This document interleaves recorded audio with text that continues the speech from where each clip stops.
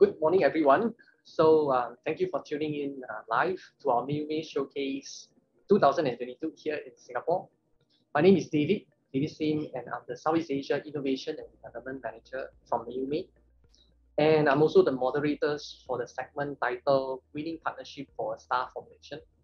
With me today, Jessie Tong. She's our main speaker for today's topic. So Jessie is currently the Center Director of Consumer Chemical Technology Center, in short CCTC, at Singapore Polytechnic. She had established the center in 2019, and today CCTC is on ESG supported Center of Innovation. The center has a primary role, and the aim is to help SMEs and startup productise and also commercialise. Jessie also is the Deputy Director of the School of Chemical Life Sciences, where she oversees a number of diplomas in the consumer care, biomedical, and food sector in the Polytechnic. The school caters to training for both students undergoing pre-employment training and adult learners seeking to upgrade themselves. Right. Okay, so I think without further ado, I'll just pass on to Jessie, and then she will go through today's presentation and also introduction to CCTC. Thank you so much, David. So good. It's a real pleasure to be here today, this morning with you, and thank you for inviting me to start off or kick off the discussion we have in the morning. Maybe we can switch to the presentation mode for us to share about what we have in the Consumer Chemical Technology Center located at Singapore Polytechnic. Okay. As David has mentioned, the Consumer Chemicals Technology Center based in Singapore Polytechnic was established in 2019, sometime in December. And we actually are quite known for the fact that we launch or have many training programs customized or catered to the perfumery and cosmetic science sector. But over the years, we actually received a lot of industry requests for us to support local companies to productize and develop different innovations. As a result, we set up this Technology Innovation Center within SP and eventually managed to secure funding from Enterprise Singapore for us to become a center of innovation to see how we can help local companies grow and thrive. So the Consumer Chemicals Tech Center actually brings to us an end-to-end ecosystem as well. Some of the areas we actually seek partnership or support from other companies, like what we do with Meiyume, to look at how we can support other companies when we come to solutioning or offering services that we can provide in different ways to support companies in their goals. Some of the solutions that we have worked with, I would like to share at CCTC includes the following. We look at how we can help companies develop eco-friendly and sustainable solutions. And we have actually established a product range called Anhydrous Beauty product range.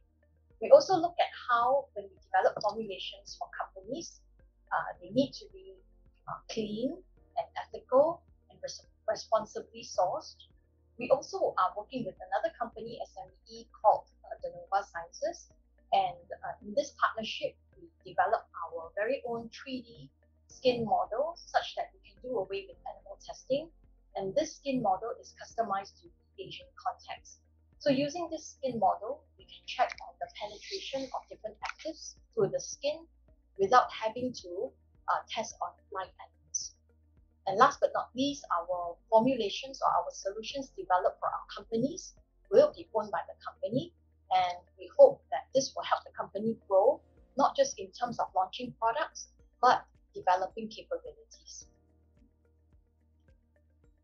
The end-to-end ecosystem that I mentioned earlier tries to plug gaps for SMEs or startups or even MNCs that come to us. So anything from product design all the way to marketing, as long as we can help companies plug any of these gaps, whether it's through offering services at CCTC or even referring companies to other companies, maybe other OEM manufacturers for scale up, other companies to do efficacy testing.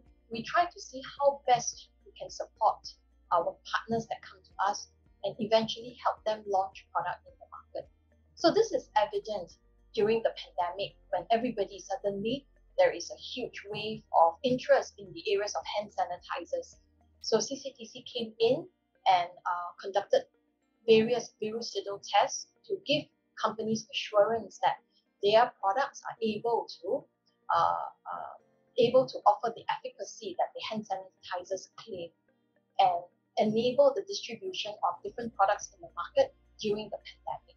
So this is an example of how we come in to offer support in different times so that solutioning for companies become easier. They can enter market easier, and this shortens market to entry time and reduces the barrier. Okay, what are the capabilities that we can offer that companies can tap on? So this is a summarized view, and our aim is actually to help companies become competitive, for them to become productive and connected as well as skillful. So how do we do this? We have many schools, about 10 schools in Singapore Polytechnic, as well as other centers, one of which is the Consumer Insight Center that companies can tap on. So if you would like to conduct consumer insights research, you can actually come to our User Experience Center or School of Business to look at how we conduct consumer insights before you penetrate or enter a market, or even expand your product portfolio as well. So this is a service that is quite popular among some companies that we have serviced over the years. Companies are also can also leverage on what we have, for example, in terms of our facilities as well as our equipment, our students, and the ecosystem that we have established on campus, as mentioned earlier. So facilities and equipment, it can be a short-term collaboration or a more long-term one where we form joint labs. In terms of short-term collaboration, if you have, say, a product you want to develop within the next few months, you can come and talk to us and we can see if our resources can support your requirement to develop your product in SP. Otherwise, you can also look upon student projects or interns as well as staff to help you work on the projects and as a result, build capability for your companies. A very popular mode of collaboration would be in the form of consultancy services, where our staff will be the ones working on different areas to help you if you don't have the technical expertise. So for example, you can come to us and say, hey, I want to develop a shampoo. And what we can do for you is not just look at the formulation, but also look at how, we can look at efficacy of the product. We can test the product for shelf life, conduct stability testing, as well as conduct a simple user acceptance test to look at how consumers receive the product that you are about to launch. And eventually, what we have developed at SP, we will look at how we license to the company for them to have full ownership of the formulation. So that is our target. So there are many areas that we can look at for collaboration. And if training is one of them, you can also come to us in the development of your formulation. We can also spend some time sharing with you what goes behind the formulation and why we put in certain ingredients to help you understand beyond just launching a product, you know what is behind the science of developing that particular product with us. We work closely with A-Star. They are more focused on the upstream. They have actives that they extract. They have technologies like encapsulation. And we come in to look at how we can translate this into a final product. And eventually, in partnership with A-Star, we look at how we can benefit companies at the end of the day. An example I would like to share, as all our partnerships are catered to different companies and customized differently, depending on the company and their needs. For example, I would like to share the Nova today. So the Nova forms a joint lab with us in SP.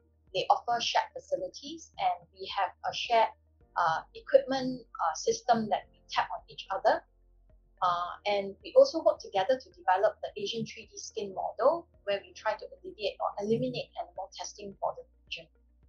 The Nova taps on our students in terms of product development, as well as take in interns and staff to develop capabilities both ways for both students and staff.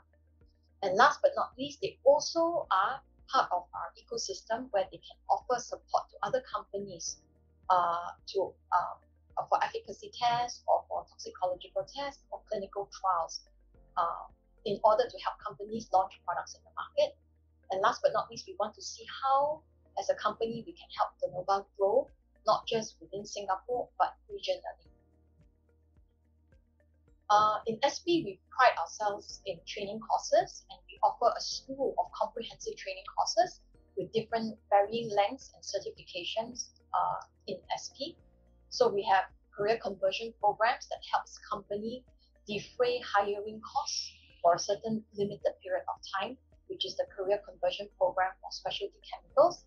We also offer formal diploma programs such as the specialist diploma program, as well as the advanced diploma program. So adult learners can look forward to having certification. And we have more short-term type of courses, such as the modular courses in perfumery and cosmetic science, as well as the project-based learning, where you learn alongside formulating a product with us. And last but not least, of course, we have our diploma in perfumery and cosmetic science that is offered from Singapore Polytechnic that caters to the beauty and personal care sector. Yeah. So to summarize, to look at all the offerings that we have. So anything from training, whether it's formal or customized training, to project-based learning, it's a hybrid of training as well as project, where you learn while you formulate your product with us. We are also a solutioning platform, and we use students, our facilities and equipment to support companies over and above consultancy services where you can engage our staff. In terms of research, we can also collaborate to tap on agency grants, whether it's grants from MOE or grants from other agencies that offer such grant support. It could be also companies as well, to see how we can develop innovative solutions to help companies plug gaps. And last but not least, what we aim to do at SP is to build a community where we can support each other as an end-to-end industry ecosystem, together with agencies and companies to help the industry thrive and grow, whether it's in Singapore or beyond. So this is what we have to offer at SP.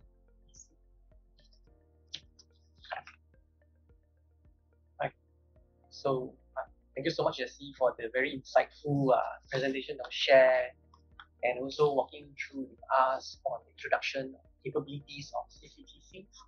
Yeah. So we know Jessie has a very solid experience in the beauty industry. So we also like to check what are some of the market trends that we see that is related to the personal care and also the beauty industry today. Mm-hmm. So I think the beauty personal care is one of the areas that evolve tremendously over the past years, and innovations are really something that we look forward to. And every day there are new product launches in the market, or some tweaking in the formulation that's happening in the region. So perhaps I can highlight some of the key areas that we see that there's a lot of activity based on the experience that we see at the Consumer Chemicals Technology Center at Singapore Polytechnic. So first and foremost, we see that there is a lot of emphasis or interest in the areas of health and wellness. In the past, beauty is very much on aesthetics, but lately it's also about health and wellness. There is an interest to look at science-backed data when products are being launched. For example, if there is a claim that an active can deliver a particular, say, benefit, then what is the science behind this that can substantiate the claim to help? And consumers are more savvy.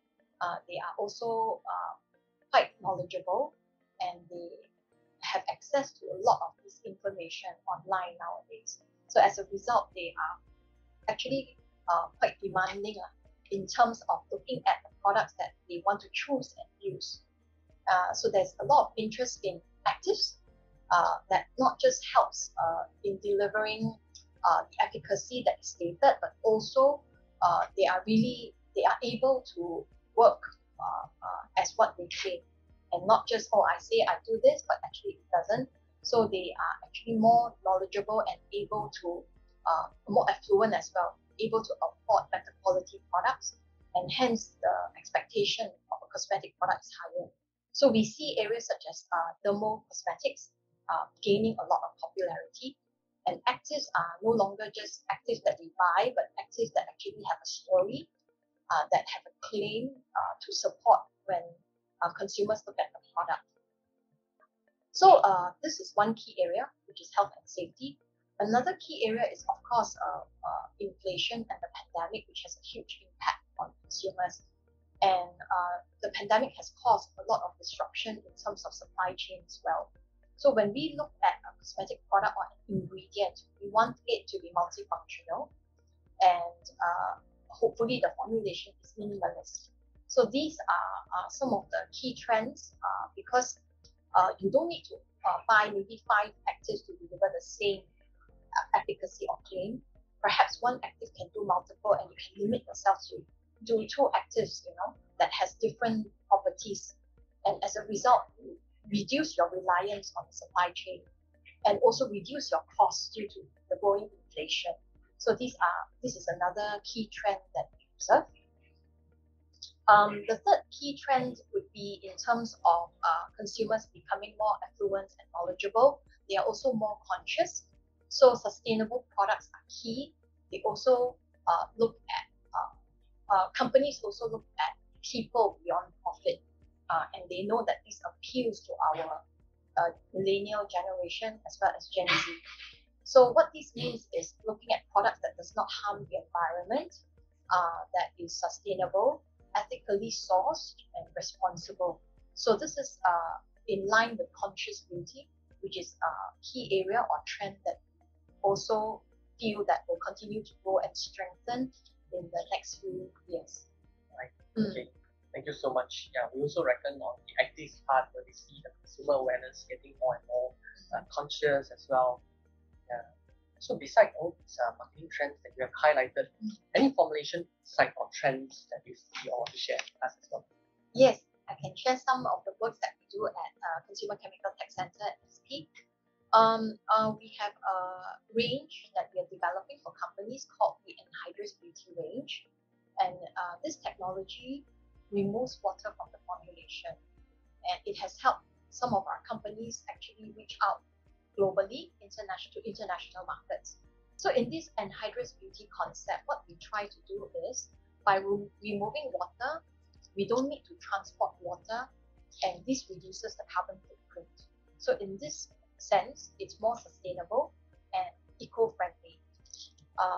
So not just looking at products like cleansers or shampoos, we extend beyond that and move towards even leave-on products like moisturizers, lotions, and serums to become waterless. So we believe that this technology really benefits companies in terms of logistics by reducing carbon footprint, as mentioned earlier. And at the same time, it does not compromise on the efficacy or the delivery of the product when the consumers use them. So it's still able to give you the feel that you're using a serum or a cleanser or a shampoo. It doesn't remove the foaming capability of your shampoo or your cleanser.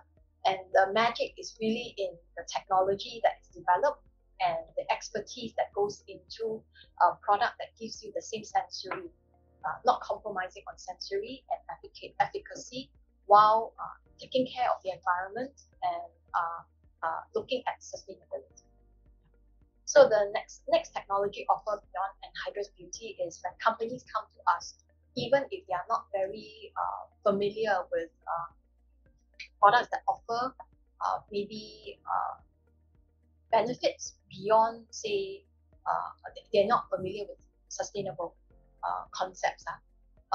When companies come to us, we straight away try to choose ingredients that are eco-friendly, sustainable, and responsible when we develop our products and transfer this capability to companies. Yeah. This is because I think beauty, compared to maybe countries like UK or US, they are really quite advanced, or even perfumery, they're quite advanced over there. But in Singapore, we are still growing.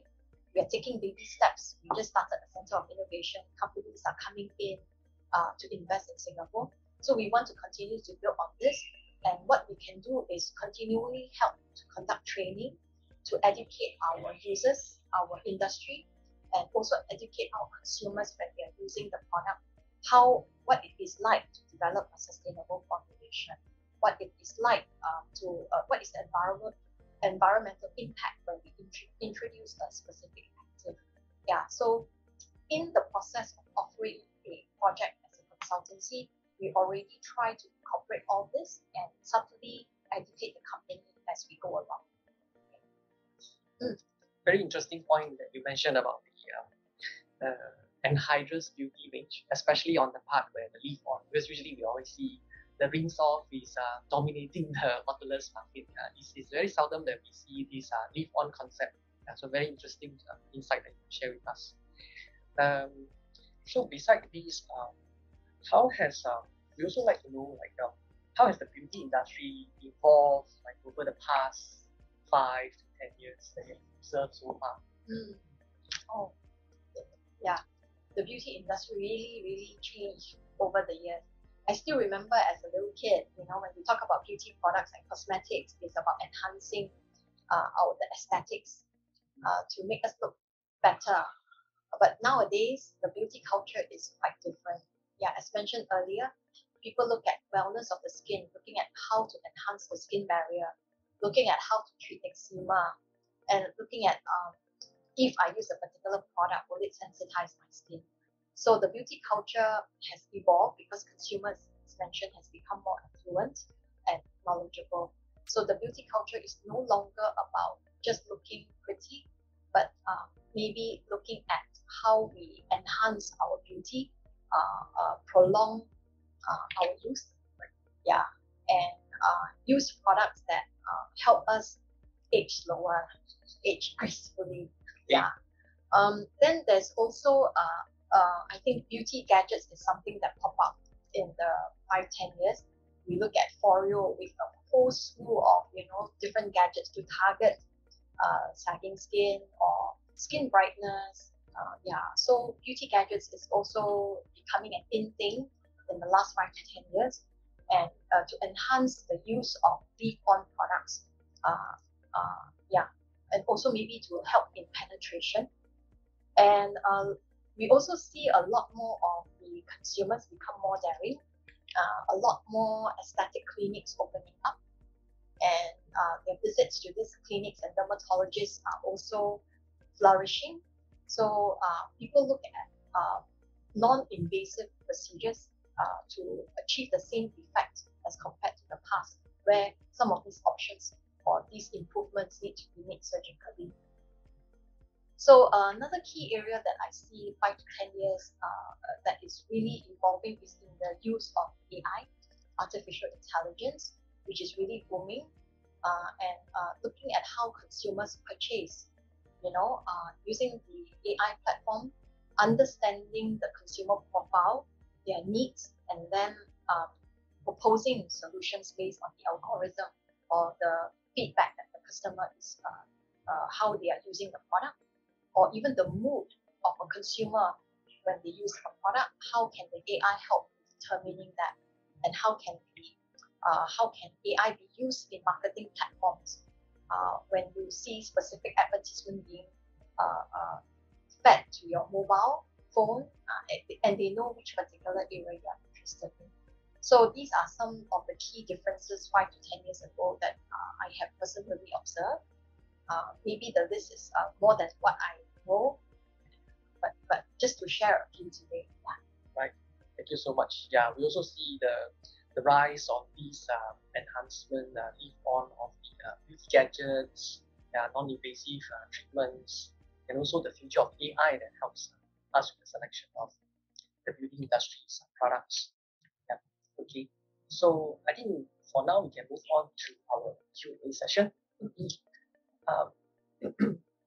Where we will have a question coming in from the live audience, and then we will ask it across to Jessie, and then she can help to address some of these. Okay, we have one question coming in.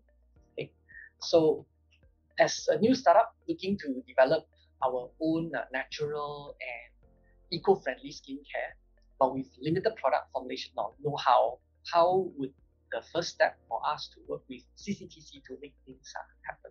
Yeah. Okay, and this is from Chloe. Chloe. Thank you for your question, Chloe. It's a very good question. So if you come to Consumer Chemicals Technology Center, we would recommend that you take on our program, project-based learning, which is what we call a STAR series. STAR stands for Skills and Technology Adoption Readiness Program. And in this program, you will come in to learn about the product that you want to launch. And we will explain to you why we use the ingredients that is used to develop your particular formulation. And we will explain the whole process from start to stability to efficacy and sensory evaluation. Then if you have any questions during that process, we will be able to clarify. The class size is very small to give you privacy and to protect the formulation, which is a recipe that belongs exclusively to the company. So the formulator is very experienced. He's able to answer your questions as you go along to develop your formulation with us. So that is the first step that I would recommend. And subsequently, you can take on a consultancy service project at SP. And this is where our staff will tweak your formulation to your requirement, or even before we tweak the formulation, we can even engage the user experience center to run a survey or focus group discussion on your target market, understand them better, understand their needs, and then propose a workable formulation or idea or innovation to be incorporated before you launch your product. So once the formulation is established, the staff has given you your first tweak, your first formulation, you can conduct your user acceptance test on your own, maybe your personal family and friends. And after that, based on your feedback, you can then tweak the formulation again to maybe finalize it and make it better. Eventually run a stability test for you and recommend a scale-up manufacturer so that you can bring this formulation and look at companies that can help you scale up and look at packaging, look at marketing or branding stories as well, and before you launch the product officially in the market. So it's quite a lengthy step from start to finish, but along the way, we will walk with you, guide you and tell you, hey, this is the time to do this. This is the time to check on regulatory requirements. This is the time to maybe do some efficacy testing because your ingredient is new. So we will walk with you. Every product is unique. Every formulation that we develop is customized. So this is something that we hope that we can help companies do eventually when before they launch, whether locally or even regionally. That's very important knowledge that we can leverage on to understand on the know-how, and also step by step going to be productized and also commercialized again. Yes. Yeah. Okay. Right. Then we have a question as well, asking about how has the social media impact on our beauty trend as well? Okay. Yeah, this is again one of the trends I left out earlier, the 5 to 10 years that involve. Social media is so happening. It's really one of the key platforms that industry or companies are looking at to promote their products. Influencers are becoming very important and really influential people in the market. So you will see names that you are not familiar with and become household names, and people look at these influencers before they decide on purchasing particular products. And yeah, I myself follow quite a few of these influencers online, and they really, some of them are quite knowledgeable in the industry, and they do share their own personal preferences. So I see some influencers that promote the use of sustainable actives, and they are very into non-animal testing, for example. So we do see that this form of social media platform using influencers really make a difference. And even in online platforms, I think during the pandemic, really bloomed during this period, and the sales did not dwindle even though we are all locked up at home. In fact, the online platforms saw significant rise, especially in the beauty personal care sector, and companies really see huge profit margins, especially in skincare in the last 3 years. Yeah, so social media is really a key area and a vehicle for the beauty personal care sector to leverage on, to grow, and also to reach out to the global markets internationally, not limiting themselves to just Singapore. Right. Okay. So staying at home during the pandemic really give rise to all these social media impact on the beauty industry. Yes. Okay. And like we also see more questions coming in. So so what is the opinion on clean cosmetic? Is it better than ordinary cosmetic? Clean cosmetics actually is a concept where we look at how the product is not harmful to human health. Right. Yeah, and also harmful to maybe environment. So letting it be clean actually is more a social responsible need from the person who actually developed the formulation. So he feels that the shampoo can still be a shampoo. I can develop the shampoo in the way I choose my ingredients anyhow I want. I don't need to be particularly worried about how it impacts the human health or environment or so on. Yeah, but having clean beauty concepts will actually tailor the mindset to look beyond just profits, to look beyond me, myself, and I. So to look at how does it impact the human health if I introduce this, and how does it make it better for everybody else, and not just for me when I use a particular shampoo or body wash or cleanser per se. So this clean beauty, I believe, is really more, it helps the greater good as compared to just creating a cosmetic and I just use whatever ingredient I want. Yeah, so it's more altruistic in some ways. Right. Agreeable. Yeah, clean cosmetic is always good for personal health, the safety, and also for the overall environment sustainable as well. Yes, that's right. Okay, can maybe just I see any question, or maybe I have a question as well. So just now you mentioned about the SE courses on the longer term courses that you have, or the shorter courses for people in the industry who wanted to widen their knowledge in the cosmetic industry. Any example on the curriculum that you are having for all the long term or short term that you want to share with the audience as well? Okay.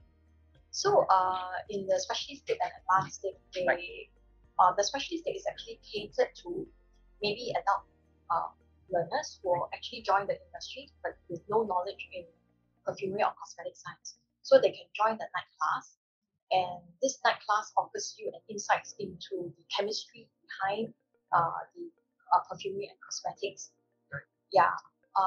As opposed to maybe an advanced dip that actually gives you a formal certification in the form of an advanced diploma. It takes about 2 years to complete, and it can be a bit more intensive in that there are more fundamental modules to cover. So some of our students have, or potential students have the impression that perfumery and cosmetic science means that I come in to put on makeup and style my hair or perm my hair. This is not true. So the perfumery and cosmetic science courses offered in Singapore Polytechnic is really science-based, but we try to cater and target the beauty and personal care sector. So the more long-term and formal courses that give certification would be the specialist dip as well as the advanced diploma courses. Whereas companies usually don't have the time to come into 1 year, 2 year, to complete the course. So then what can they do? They can tap on the modular courses, which are more short term. They can spend 2 to 3 weeks in SP to learn about an overview of industry, plus some basic fundamental skills that they can acquire in the areas of the formulation of cosmetics as well as in fragrances. We have apart from industry, we also note that there are a number of indie brands growing locally, and SMEs looking at, first they are doing pharma or they are into food, they also want to branch out into cosmetics, perhaps because it's more lucrative. And as a result, the STAR program that I mentioned earlier can help, because while developing their own product, they learn about the formulation and the science behind the product that they're developing. The last target group that we aim in our training courses would be our O-level students. When they complete their O-levels, if they are interested to learn about the perfume and cosmetic science, they want to join a flavor and fragrance house at Dawn, learn to become a perfumer or a formulation cosmetic scientist, they can join the diploma in perfume and cosmetic science. And this diploma is in a way a chemistry-based fundamental course, but with applications in perfumes and cosmetics. Yeah. So usually our graduates from this diploma would then take on a broad-based chemistry degree program if they were to join a university. And if not, they can go directly to industry with the diploma that they have achieved from SP and start to work in the industry. So one of the areas that I want to share would be in the training of a position or a job role called the evaluator. So evaluator and perfumer in the past is really two vocations that is where we take experts to fill, two job roles that maybe an expert from France or from Hong Kong will come in to fill. But lately, from the training program at Singapore Polytechnic, we see that our students are, quite a number of them, increasing number of perfume and cosmetic science students are being trained as evaluators or perfumers. So what this means is we now design our perfume, and our evaluator will support the perfumer in the training of in the development of a fragrance. This is important because these job roles actually pay quite well, and not only that, we can get locals to fill in these positions. Just like in the formulation of cosmetics, just like evaluators, all these positions are actually in a way we don't have much local expertise. So hopefully with this training program that we offer in SP can help these students enter the industry and train more under the experts so that they can become the formulation scientists or the perfumers and evaluators for the industry. So we want to develop our local talents and for them to acquire skills that is sought after and in a growing sector. Right. It's very important to build the local talent pool as well, to build the market. All these thriving and dynamic beauty industry as well. Yes, you're right. Okay, I think we are cautious of the time as well. So I think we have one last question. Okay, so what is the advice to company looking to launch a cheap but well-performing formulation? So do you have any cost-saving tips for them? Okay, companies that want to launch affordable or low-cost kind of a performing formulation. Okay, so when companies come to us, if this is their requirement, of course we would first need to do a literature search and to understand the actives or ingredients that are available in the market, and then make a proposition to them. One of the key propositions that we would consider, as mentioned earlier, would be in the use of multifunctional ingredients.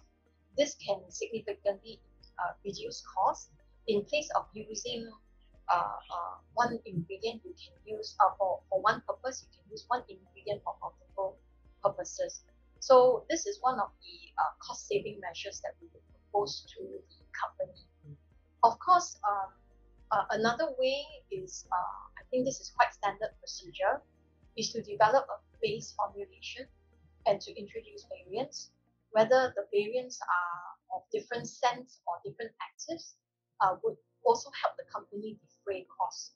So For example, we helped this company launch a shampoo, and the shampoo has 4 different actives with 4 different fragrances to help convey or the subliminal messaging of the product. And in the development of this formulation, because it's only one base, it significantly reduces the developmental cost for the company to launch the product. Yeah, so this is one of the key measures that companies take. It's not new; it's been happening, for many years. For companies to look at different ways of using the same base formulation. And for us, we also look at different suppliers, because being from Singapore Polytechnic and at CCTC, we have the advantage of being very neutral in the selection of ingredients that we put in a formulation for companies. So it's not like I'm from company X and I can only use ingredients from company X. So I can look at the whole slew of different offerings from different suppliers and propose the best for my client. So if cost effective is one of the measures that I'm looking at, then I would select the vendor that offers the most cost effective ingredient. But in doing so, I also will tell or advise my client, so you'll be sacrificing this effect because you choose this particular one that is the cheapest or available in the market. So we do try to educate the client. It is an ongoing process that we work with our clients in the development of the formulation. So it's really hand in hand, working in tandem, rather than I cook everything in the recipe and then I pass it to you. It's not like that. Yeah. So these are some of the ways we help companies defray costs. The final way, which is maybe not easy for small companies to do, is to go for big sizes, huge quantity to defray the cost. So if you order 100 bottles in packaging versus you order 100,000, the cost is significantly different. So how do you again reduce the cost? Is maybe you can use the same bottle for different product ranges. You color the bottles differently, use different labels. So you have to think ahead. What are the product range that you look at, and the concepts when you introduce your product, can it fit into that particular packaging? Yeah, the more you order, the cheaper the price in terms of packaging. Yeah, and of course, if students are put into the equation, it helps again defray the cost, because when students work on a project for the company, there is learning involved, and at the same time, it helps the company with some R&D without having to hire real headcount into their workforce. Yeah, it's sort of like students are the ones who is the extended pair of hands to help them. Right. Thank you so much for the very creative suggestion and recommendation coming from you on reducing the costs for making a formulation. Right. I think we are aware of the time, and I want to thank you so much, Jessie, for your time to come here and then share with us all the insight, the market trend, and all these different questions that's coming from the live audience. Yeah, so thank you so much. Thank you, David.